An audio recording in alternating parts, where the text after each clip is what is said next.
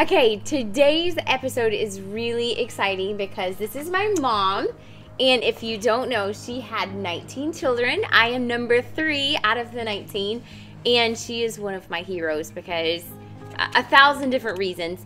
But I thought it would be neat to kind of have mom talk about motherhood, especially even in the stage that I'm at right now. So you have a lot of little children, a heavy workload, but it's wonderful and exciting at the same time.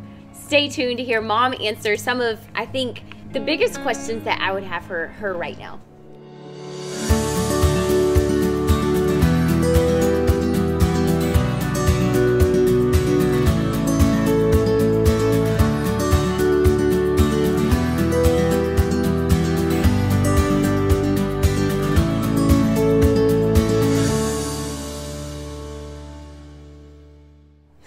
So I feel bad. I'm kind of throwing these at my mom. She doesn't have any notice for this. I probably should have typed them out and sent them to her. But that's okay. She's a great communicator. So I might ask you the answer. No, please don't. Okay. First, I feel like something that was very important in my childhood, when I look back, you always seemed so positive. And even when there were the overwhelming days, so to speak, you know, when you just feel like you're not going to be able to get ahead, I always remember noticing that you had a smile on your face. And, you know, usually you were even humming a hymn, and it was so pleasant, you know, because as a child, you look at your parents and you're like, wow, this is a crazy moment. You almost expect them to react, but to see you so calm and peaceful at that moment, I think was just so reassuring as a child, and I really admire that. So tell me about that. How did you cultivate that in your own heart? Well, I definitely had those moments where I totally felt overwhelmed. Yeah. And, you know, how can I homeschool? How can I cook healthy? How can I clean the house? How can I do it all? And at those moments, that would be my private time with the Lord, with Gil. I would lean on him a lot, maybe cry on his shoulders, and he would give me a Bible verse and encourage me. But in front of the kids, I always tried to make it a choice to be positive, because I strongly believe that your perspective really rubs off on others. Absolutely. So if you set a negative tone in the home, you're always complaining or moaning, or, you know, you're just depressed, your kids, your husband picks up on that. There was a saying Dad used to say about, you know, if mom ain't happy, ain't nobody happy. And I really feel feel like the mom is instrumental in the attitudes that are going to take place in the house. If I'm depressed and upset and complaining, there's going to be more, you know, squabbling between the kids, and more, you know, complaining between them. So I feel like it is a choice, and I'm not talking about, you know, I know that we have to be real and open and honest. I'm not talking about being dishonest, but I really feel like it is, y'all use the word intentional a lot as a family. You have to be intentional about things. And I feel like that's one thing I wanted to be intentional about, was to try to be joyful in front of my kids. Yes, they saw me cry, and they saw me with emotions too. But for the most part, I wanted them to see peacefulness and joyfulness. And I feel like that is a choice. Is it a hard choice? Yes, but you have to remind yourself that this is a ministry. It's a ministry to my family. It is. And it's contagious. You want to be around happy people, because it is contagious. And it makes you feel good when you're around pleasant people. Yeah. And on another note with the same question is, I feel like, you know, you're around a lot of moms at times where you feel like they're just so negative about, oh my goodness, they're terrible twos or threes, or, you know, my child is just all of these negative things. And I feel like you never really had that attitude, because it's not easy. But I feel like your perspective was different, even about your children. I never heard you say negative things, you know, especially to others about, you know, that. I feel like I got convicted early on. I don't think I even had children yet. I was pregnant. Yeah. And I noticed that every time you'd ask someone who's pregnant how they are, you Horrible. were almost like scared, it. scared to hear the answer, because it was so negative. And I would tell Gil, please don't let me be that way. Not that I didn't want to be transparent. I did, but I also did not want to be negative Nancy. And I began to see that if you focus on the negative, you will feel negative. Yeah. But if you focus on the positive, a lot of times it's not that you're not being real, but a lot of times it will affect your perspective. It will affect your emotions. So if you're concentrating on the good and the positive, and you have that chipper, joyful attitude, then you'll feel that way. You will. It does affect how you feel. But I also noticed that I was around a lot of just typical moms who it was the terrible twos, and pray for me, negative. My kids did this, and I don't know what I'm going to do, and I want to pull out my hair. And I would even go places when I had lots of little ones, and they'd be like, oh, you must be so stressed out, and how do you do it? And I heard a mom answer once, yes, my hands are full, but my heart is full too. And I got convicted about my responses, and I said, Lord, help me to have the kind of response where my kids don't feel like they're a burden, but that they really do feel like they're a blessing. We say they're a blessing, but sometimes our responses and our actions don't show them that, and it definitely doesn't show other people that. So I think it was just a conscious choice that I tried to say, hey, I want my kids to know, I want the world to know that they're a blessing. Do they get into trouble? Are they a handful? Absolutely. But they're a blessing still. Yes. And I think that was very important, the fact that you never spoke negatively about us children. And I think that was just, I don't know, that was just so special, because I would hear other moms talking specifically about their child, and I thought, wow, that must really embarrass them.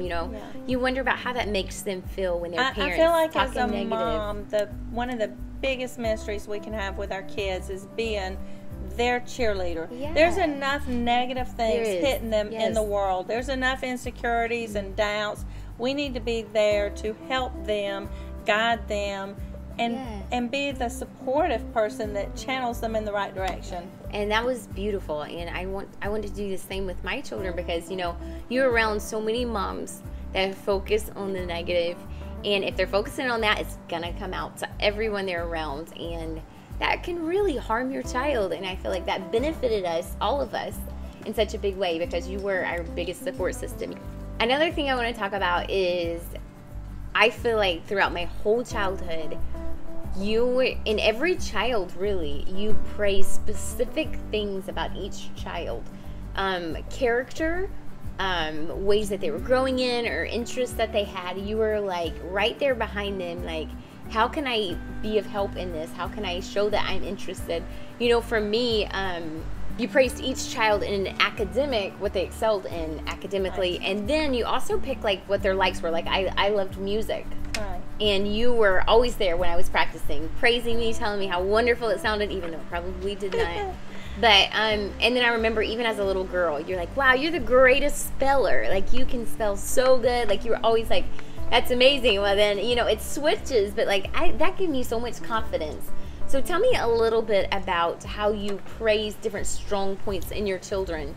I feel like when you have a lot of children, there are so many differences. There's differences in their mental abilities, and their talents, and their skills, and their drives, and their personalities. And sometimes, I hear people talk about the golden child, and that would be what people call the perfect child that's no trouble. But the danger in that is that you've got lots of little children, and they don't have the same personalities.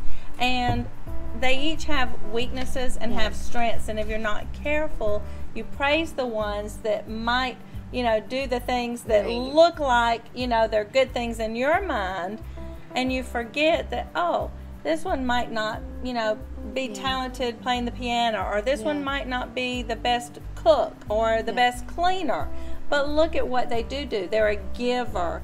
They are the ones that are praying for other people, that have a soft heart. So I began to see that, kids already, they tend to compare themselves. They're insecure. They are. There's a lot going on that they face. And so I began to think, I need to look for things that I can praise in the kids, and they're different. This one might not be a good worker. And that needs to be talked about. They need to learn to be a good worker. But at the same time, if I'm only praising this one over here that is a good worker, this one is just feeling more and more insecure. I've got to find something in this one to praise. Maybe it is their tender heart, you know. But each child has something we can praise. And as you begin to praise them, they excel. They grow and grow and grow in that area, plus some. So I feel like it's really important, that idea of being that cheerleader, finding something to praise in your children. And now looking like at all of my siblings, I feel like each child you praised in specific ways, and I feel like that was a huge reason behind who they are today. And a lot of times as parents, we only see the here and now. So like for instance, piano playing you mentioned. If you're a mom of a child that has taken lessons, violin, piano, and it starts off with the one finger or the squeaky, it's very easy as a parent to say, stop, or to dread that. But if you're looking ahead in the future, you've got to realize, if I don't praise these baby steps now, they're going to get discouraged and give it up. If my end goal is for them to succeed, I've got to still be their biggest cheerleader. So I would tell y'all, you know, play. I don't care if it's one finger. I don't care if it's, you know, on a piano out of tune. I would say it's music to my ears. I love it. And I tried to make y'all feel like I loved it. And I learned to love it because perspective. I even remember, like, I loved to write, you know, little stories and stuff, or little letters. And I would take them to Mom, and she would just be like, that is so amazing. Like, every little detail. I mean, no, it had nothing to do with that. It was the fact that she made me feel important. And she made me feel like I was special, you know, in these different areas. And I feel like that really just made me want to do it more, and even, you know, just give it my best. And so I think that's so important as a mom. And for as long as I can remember, we had morning Bible study. And a lot of times Dad was at work. So this was kind of your almost like a character lesson. Mom would read a biography. And then another thing she would always do was we would go over our scripture memory. And so I just want you to tell me some tips for instilling scripture in even the little children. You know, you have 2, 3, all of these ages. How did you do that? And maybe give us some tips for that. Oh, goodness. Well, we had lots of help learning from other people, I will say that. But Dad would tend to do the Bible study at night, reading through the Bible. So morning, I took the things that tend to take a longer amount of time, and I would do them while he was at work, which might be reading a Christian biography or memorizing the scripture. Those are the things that take a little bit longer. So with scripture memory, we just found that repetition, and the more senses you're doing, sight, hearing, touch. Mom is so good. She is my hero, and she's the person that really pushes me to do more of this. Repetition is everything with kids. If you're teaching anything, you'll see a lot of curriculums will use music. They'll put things to music. But if you use hand motions, if you use everything, music, she put hand motions. Some verses we would, if you remember, some verses we were memorizing, we would sing them to a tune of a hymn, and it would help us memorize that particular verse. Or we would just repeat. Some verses now, Jeb is a little bit hyperactive. He's hard to get his attention. So much energy. And sometimes I'll clap, you know, in sync with the verses as I'm saying them to help him. Anything that jogs your memory, that as you're trying to focus on that verse, if I do this, I remember. And seeing the multitude, he went up into a mountain, and when he was sat, he opened his mouth and taught them, saying, you know, put motions with it. Then as you're trying to memorize it, that comes back to mind. You can remember it and keep going. And I think I'm kind of blown away now that I'm a mom, that a little 2-year-old can memorize scripture and retain it. And you might ask, like, what is the purpose of that? How is that going to help them? Because they can't meditate on that, you know. But I think even throughout my teenage years, I can't tell you how many times that scripture came back to my mind. And it was just like, this is the foundation for my life. This is what every decision I make, I want it to be based on scripture. And just the comfort, and it's so powerful. I think our mind was boggled when Gil and I first were married, and our kids were young. We started doing Bible study, and we had a 2-year-old and a 1-year-old. Tiny. And we were trying to, as a couple, memorize scripture together. Right. And just in our regular family Bible study at night, we would quote what we were memorizing and repeat. And one day Gil was at work, and I had laid the kids down for their nap time, and I heard Zach, the 2-year-old, saying the verses. We had not even been teaching him because we didn't know a 2-year-old could learn. So we weren't even trying to teach him. He picked it up from hearing us. So it is. 2-year-olds sing songs. If they can memorize anything, they can memorize scripture. I think it's something that's fun. Like, Mom always made it something that we look forward to. The kids loved it, and I loved it. And so I want it to be the same way with my children. Another thing is, with a big family, there's always, I feel like you were always trying to make time for us to connect. And I just started down a couple different ideas that you really made it such a big deal in our home. And I think playtime with Dad, that was something that we just really connected and had fun, laughed about. And then another thing was family Bible study in the evenings, like you talked about. And then one of my favorites was called Mom's Minutes. Yeah. Tell me about Mom's Minutes. Mom's Minutes, I think, again, we got the idea from somebody else, but it was just a way to have conversation around the table to dinner time. To maybe hear things that you don't normally hear. They're conversation starters. So it would be little strips of paper folded up in a jar. And I think you made some at some point. We made some up in a jar.